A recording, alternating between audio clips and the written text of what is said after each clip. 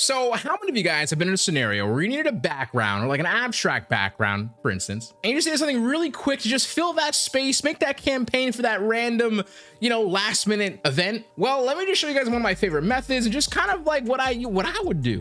And I think it looks really, really cool. I've definitely, of course, done a tutorial like this in the past. However, I think we kind of switched from like organic shapes to like very geometric shapes. I just want to show you guys how quickly and easily you can do stuff like that. So let's just jump into it. Do not forget to check out the everything pack. If you guys do not know what it is, all 28 of my custom made products that you get on that one purchase, plus all future products free. Okay, so to start this off, I'm in Photoshop. Now, realistically, you probably don't even need Photoshop for this, but you're definitely gonna need Illustrator, but like, I'm gonna use Photoshop. So all we're doing in Photoshop here is I'm in a document size. It's a 4K document size. It doesn't really matter. We're gonna take whatever we do here and move it into Illustrator anyway, and we'll make it a vector pretty quickly. So the first thing I'm gonna do is I'm gonna make a new layer, and then in this new layer, I'm gonna take my brush, right? So I'm gonna have a black brush for this instance here, and I'm gonna just basically just draw some lines. Now, I wanna quickly point out, if you guys are new in Photoshop or all that good stuff, and your lines don't look as thin, or excuse me, as smooth as mine, let me just show you guys something real quick, okay? Under Windows, I believe it's under brush settings. You see this little right here, this word spacing? This should be at 1%. If your brush looks something like that,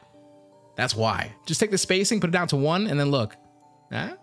You're welcome. I'm gonna take this, I'm gonna make a nice, pretty good sized brush, right? Just enough to kind of fill the canvas if I do it 3 times. So that's my goal here. I'm gonna kind of click once over here, I'll click once in the middle, and then once on the right-hand side. And this is just 3 random squiggles. Now, actually, I just realized you're probably gonna need Photoshop.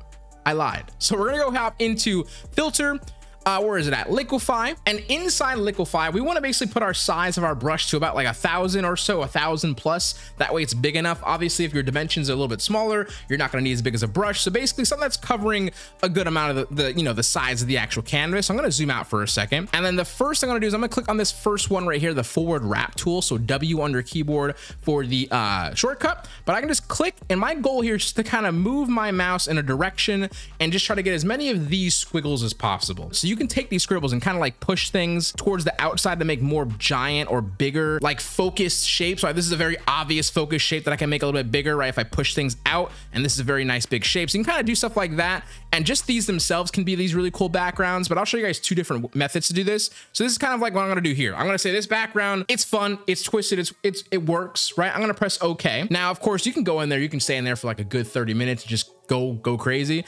I would recommend though, if you guys are gonna do Liquify and you're like someone who's very indecisive, I would make your layer a smart object layer that we can hop into it. Just in case, you know, I didn't, because I'm not like that, but you could be. Regardless though, what I'm gonna do after this, I'm gonna take this layer and drag it into my Illustrator. But the goal that we're bringing it into here for is if we go into where it says window, and then go to Pathfinder, or where is it at? Image trace. If I click on Pathfinder, all my stuff is gonna open up, but if I'm gonna click on image trace, and all this stuff is gonna pop up, well, all we need is right here is this one, image trace, right? So image trace is your champion here. So what we're gonna wanna do is select on our layer. On the image trace table, we're gonna go to presets, and we're going to where it says sketched art. This will basically make a vector immediately of your picture you just made. So also for reference, if you ever need to, you know, borrow an image on Google that's like you wish it was a vector,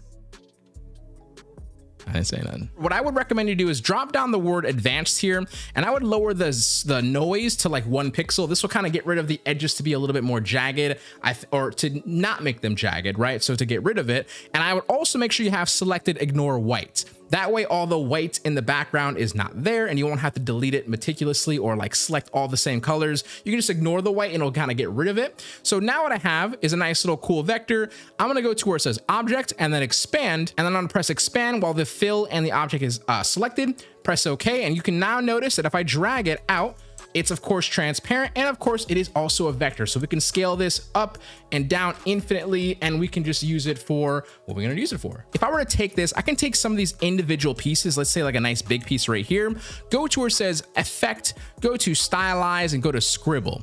Now in scribble, you can go through a lot of these different settings to find some really cool stuff. Something like, I don't know, let's just say loose, and I can mess around with these settings a little bit. And once you kind of find something you like, you press OK. You can of course add the same effect to all the other ones, but I'm just gonna leave it like this for a second. So let's just say we drag this whole thing back in. I'll just Control C, Control V it into Photoshop, right? Press OK. I can add a nice little gradient map. And then I got myself a fun little effect and a nice little background. And I think that, of course, I'm more of a fan of less noise. So of course, if I left it like this, there's a lot of noise. It's like a very active background. So if I made things bigger, I would say you get a lot less shapes going on and a lot more just kind of like a thoughtful placement of the pattern. So something like this can work, and boom, you add your text, you add whatever you gotta add, and you got your background, right? That's the first method I've definitely showed in the past, but this time, let's go back into Illustrator. So I'm gonna go to where it says select no object, then go to path, and then go to simplify. Now under simplify, you get this really cool thing where you can basically simplify. If you guys don't know what simplify is, you can basically simplify the angle of your vector, anchor points. It'll like lessen the amount or increase the amount if you guys want to. Click these little 3 dots, it'll bring up the table. And now in here though, I'm gonna select something, of course, preview to see the preview, but I'm gonna select the word convert to straight lines. Now, once I've done this, you can start to see if I zoom in, I can't zoom in while in this mode, but you can kind of zoom in himself. Yo, Jay, can you like zoom in? Thanks. You can kind of see, of course, the edges of this is a little bit jagged, and that's what we're looking for. And if you just take this little second slider here, move this in, you get to start to make some really cool, quick, angular, geometric shapes that, of course, let's say you're gonna say like, yo, you can do this with, we can do this with like a what? Like a lasso tool? Sure, you got me. But you can do it quickly here, okay? And now, obviously, some of these little points right here where it's really, really thin is not gonna look good in your design. I would highly recommend to kind of go into it, press minus on your keyboard to bring up the minus anchor point, pen tool path, and kind of delete some of these anchors. So that way you don't get this really weird, like, object or super thin lines. It's just not going to work out. I can even highlight, delete this one with the A selection tool. So I'm going to press A on my keyboard, highlight something I don't want. Let's just say it's, I think I like this. I'll keep it. But you would highlight it with A tool, right? The direct selection tool, not the, what is it called? The object selection. So direct selection tool, even here, I can highlight these 2 things. I can show you something really quick. If you guys are not in Illustrator, Shift M on your keyboard for the shortcut for the shape builder tool. I'll hold Alt on my keyboard to change you can see my mouse is changing from plus to minus, right?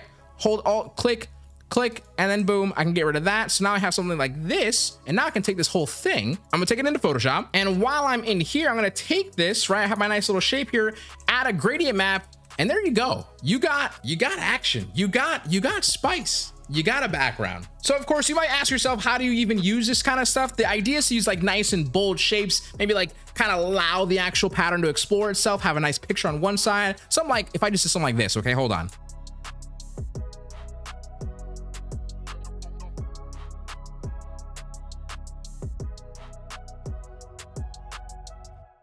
And boom, and now you got yourself a nice idea. It's literally not that hard, and it's just one of those things that a good background doesn't have to be overthought. Sometimes it just has to be like, you watch a Seso video, you add a nice little color scheme with a gradient, and call it a day. And honestly, guys, with that, that's the end of the video here today. It's super simple. I think it's just one of those things. I was gonna gatekeep for a little bit longer, but it's not needed, okay? So it's honestly up to you on how you guys, of course, use it. And yeah, I'm pretty sure you can also probably bring this, also add those little stylized scribble effects to the same exact thing, go back into it.